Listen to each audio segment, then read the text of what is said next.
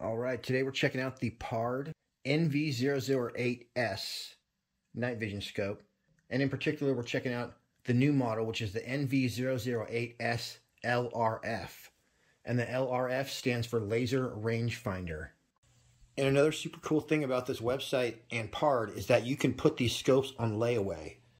So if you don't have the full amount of the optic that you want to buy, you just pay a little bit on it, you pay a little bit next month, and then when you reach the balance, you get your scope. So, pretty awesome. The other thing I want to mention real fast before we even get into this video, this is all metal construction. This thing's aluminum from head to toe. It's also super compact. So it's compact, rugged, and it works really good. As a scope, not as a night vision device, this thing is awesome. And so it has the built-in rangefinder, ballistic calculator. So we're going to demonstrate all that in this video on my FX Boss. So you can find this and a lot of other super awesome stuff, including thermal scopes. You got the DS35 night vision scope, and they have reasonable prices. It's the same price as other night vision scopes. I'm just going to say as other leading brands, but it's a lot better. For instance, it has 3 times the battery life. Also looks a lot cooler. Anyway, in this video, we're going to burn through everything I can tell you about the scope, as far as the operation, what all the buttons do, the features, and all that. As well, I know you guys like shooting, so we're going to strap this bad boy on my FX Boss FT Dirty 30 caliber, and we're going to sow some seeds of destruction. So I'm guessing this unit records. We'll get some daytime footage and some nighttime footage. And I'll show you everything you need to know to operate this bad boy. Alright, hardcore specs. You can get this with or without the laser. Now there's 2 frequencies of infrared light, 850 nanometers, we're going to say, and 940 nanometers. So I'll explain the difference between those in a little bit. Or you can get it with no infrared illuminator, which is going to save space and weight, because most people run an auxiliary infrared flashlight anyway. I like to run one that zooms in so I can have a wide field of view, or I can zoom in and shoot that beam like 300 yards easily. So you also have a choice of magnification between 4.5 to 9 power, or you can get the 6.5 to 13 power. In stock, ready to ship. This thing looks like it's straight out of the Special Forces kit right there. Alright, just as I thought, this is a day or night vision scope with a rangefinder. So the LRF has the rangefinder on there, and it also has a ballistic calculator built into the scope. So you just program like what your pellet weight is and the speed and stuff, and this scope's going to get super smart on you. Ballistic calculator. This feature is only included in the LRF model. The ballistic calculator allows the user to enter the ballistic data from their specific projectile into the PARD night vision scope. This feature allows the user to be more accurate at longer distances by calculating the trajectory of the shooter's projectile. It says the upgraded laser rangefinder can detect objects up to 1,300 yards away. The distance is displayed near the reticle for continuous range detection, so you can always see how far your crosshairs are pointing. That's awesome. It says the sensitivity of the camera is up to 0.001 lux, which basically just tells how good the night vision works. This ensures that targets will be visible in the lowest of light conditions. It says it has self-activated recording. Self-activated recording allows the full shooting process to be auto-recorded and saved on a TF card without manually activating the record button. As well, the NV008S has the PARD image engine module, and it was developed by the PARD team to provide an enhanced visual image. It says that the quality is improved by more than 20% compared to the previous models. The PARD 2K sensor has a resolution of 1920 by 1080. That's very good. That's the exact same resolution that all my videos are shot in. Basically 1080p. This thing's loaded with buttons and features. So real quick, here's what they are and what they do. First off, I gotta tell you guys, this thing is so simple to use. Hell yeah! You almost don't even need to read the instruction manual. But I'm gonna tell you the basics. The top 4 buttons are super easy to feel, even when you're in complete darkness. So you have your plus and minus, which is going to take you up and down, and it's also going to increase and decrease any of the values when you're setting parameters. And in the middle of those two, you got your OK button. So there's a short press and a long press. A long press is basically pressing it, holding it down for a second. A short press is just, boom, press it once normally.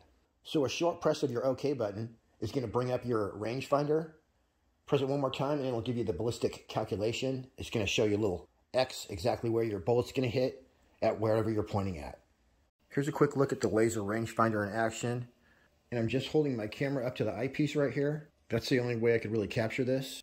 So I'm going to hit the OK button, which is once again just the second large button from the front on top of the scope. Short press that, and it's going to take a distance reading wherever your crosshairs are pointing. Hit the OK button one more time, and that's going to put a little X at exactly where your projectile is going to hit. So I'm zeroed in for 36 yards. It's going to hit right there. So right here, I pointed at something that's 80 yards away. Just short press the OK button once. It's going to take a reading. I'm at 79 yards. Hit it one more time, and it shows me there's an X where I'm going to hit about 2 mil dots down. Once again, you guys, it's more clear in person. I'm just holding my camera up to the eyepiece. This does have an HDMI output interface, but it doesn't come with the HDMI cable. Otherwise, we could probably get this on a TV screen. Now, if you long press the OK button, that is hold it down for about 1 second, release it, then you're going to start recording. Just do the same thing to stop recording. So it's super simple. That's basically the only button you're going to use when you're in the field. The last button, the bottom button, you just short press that once, and that's going to bring up the menu. Now the menu is so simple. It basically tells you exactly what each item is, and when you click on it, it's just basically turning it on and off, or it may have 2 or 3 choices. Everything is super simple. There's things like Wi-Fi. So like if you want to connect to your app, you're going to have to go in there and turn the Wi-Fi on. And if you're in the field and you're not using your phone or anything like that, you can turn the Wi-Fi off to save battery. Anytime you want, you can just hit it back to default settings, which are pretty right on. Default's going to come with Wi-Fi off. Your audio recording is going to be on. And if you do read the manual, which I recommend, it's very, very simple and easy to understand. They have it laid out in sort of like bullet points, and it couldn't be simpler. I really got to hand it to PARD for how they designed this scope and their easy to follow clear manual. So to turn the scope on, you're going to do a long press on the power button, and then you're going to see a little blue indicator light, and that means it's on. Now if you want to put the scope to sleep, you just short press the power button, and then your indicator light will still be on, but if you look in your screen, there will be nothing in there. Then you just short press that thing one more time, it'll bring it back to life, and of course long press to turn it off. Super simple. When you're navigating through the menu, use the plus and minus to go up and down. Hit the OK button to select. And then in most cases, you'll hit OK to make your selection. And then hit OK again, and it'll back you out of the menu. Short press the menu button, and it'll take you back to the hunting screen. One thing is that you can't bring up the menu while you're recording. Another thing this has is a compass. So I think one of the first choices there on your menu is a gyroscope. And that's basically your compass. So no matter where you are, you look through your scope, it's going to tell you the direction that you're facing. Pretty handy. Basically, if you want to do the calibration on that, it says just put the rifle level, hold it still, hit the calibration button, hold it still while it's calibrating, boom, you're done. Probably the best thing to do would be to set that on a level surface, maybe on your bench rest. To adjust the crosshairs, also super, super simple. You just take your first shot, see where it goes. You're going to go to the 4th choice down, reticle adjustment, hit OK. And then by hitting the OK button, you can scroll through the different choices. So your X-axis is going to be left to right. Your Y-axis is going to be straight up and down. And you basically just highlight, let's say, the X-axis. And then as you hit the plus and minus, you'll be able to watch your crosshairs go up and down on the paper, just like a normal scope. So get that perfect. Hit OK. It'll go to the Y-axis. You go up and down with that. Get it on your impact point. And then style, you can pick different styles of reticles. I like the one that they put in there. You can pick different colors of reticles. And at the end, you actually have to hit the plus button to save it, and then hit OK, and you'll be out. If you noticed that my picture was blurry just then when I was showing you the reticle adjustment, that's because you have to focus the picture for wherever you're pointing. So you use the rear diopter ring to focus your crosshairs. And that's going to be different for every person. Then you use the front focus ring to focus your picture. And it's very sensitive.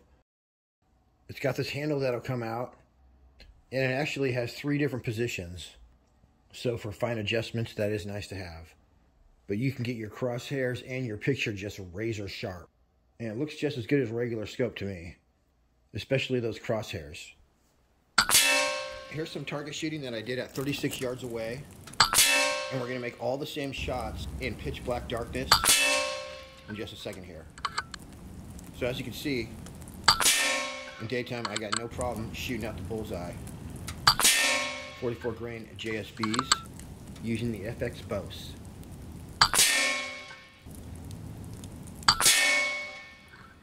And now check this out. This is literally pitch black darkness. I turned all the lights in my house off. And I live in the country, so there's no street lights. This is as dark as it gets. As you can see though, when you're looking through the NV008S, it looks just like daylight. Now you can go in there and tweak the exposure if you want to really fine tune your picture. But this is with no adjustment. All I did was focus in my picture. Same as daytime. And boom. You can literally do target shooting at night. That's how clear and precise this whole setup is.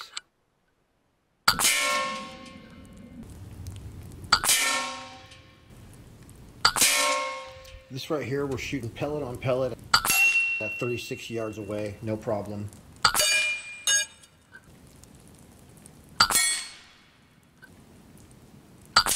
And it's so sharp, it's just like shooting in the daytime.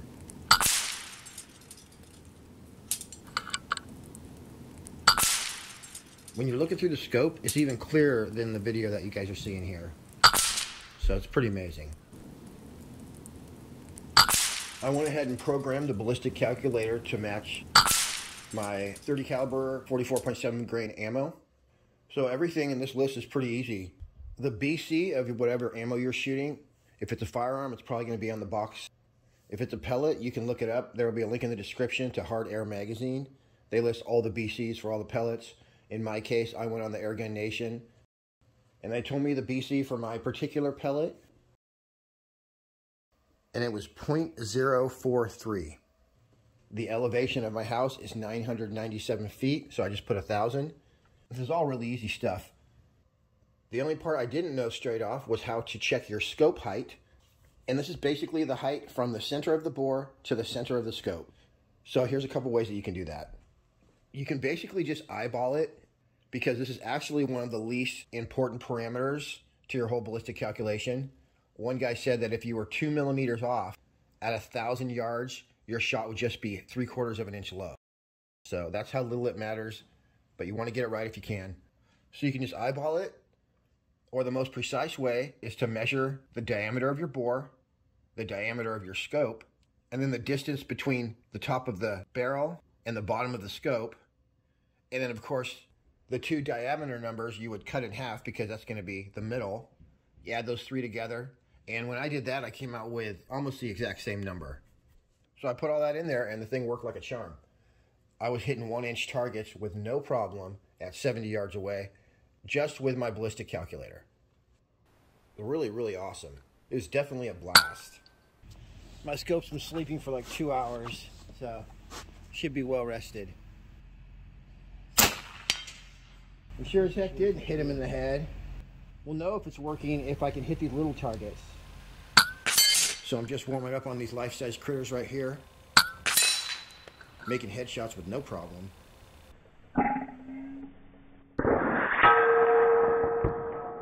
Remember, this is at 76 yards away. I'm only sighted in for 36 yards. So once again, the BC figures out my bullet drop and puts a little hash mark exactly where it's going to hit, no matter where I'm pointing.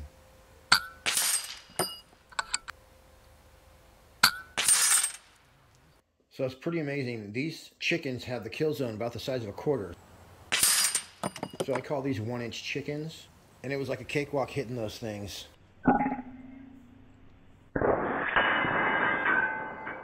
Daytime or nighttime. They're really, really awesome. Oh, I got 2 with 1 shot. That was awesome. This is shooting from more or less the exact same distance in pitch black darkness. And the area is just lit up like daytime as long as you're looking through the scope. If you guys don't know, infrared light is invisible to people, I'm pretty sure animals as well. So I'm lighting up this whole area like it's daytime, but I'm the only one that can see it.